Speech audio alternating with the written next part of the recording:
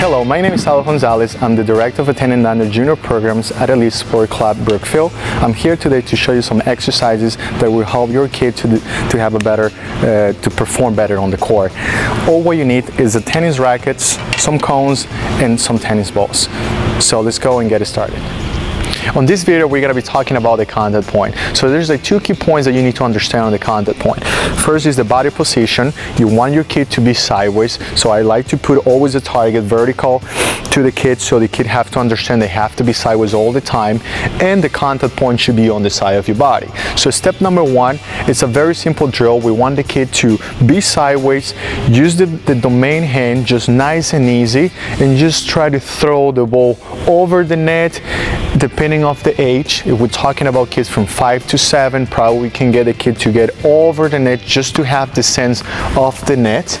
And we got kids from 3 to 5, they can do it like without a net.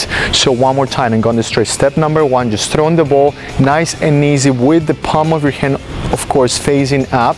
And as you see, I'm throwing the ball on the same eye level high. So very easy drill, implies a lot of repetition for your kid to get better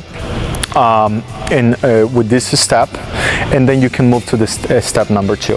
Step number two, it will be with your racket. Now we're using the racket and we're moving to the next station. Would be like here, without a net, just put your body position sideways. You want the kid to be sideways, and you want the kid to be able to understand that the contact point should be on the side of their body. So we just put the ball on the ground. You might get the kid just to roll the ball nice and easy, and probably getting a follow through. I'm not really concerned about the follow through or the right technique on this drill. I'm just concerned about the contact point. Another option that you can use is on the back and side. We can move your kid in another line, or it could be on the same line. I always try to move in different lines so they can understand the idea of the turn. Just put the ball on the left side, hold it with two hands, and just getting the contact point on the side and just rolling the ball there.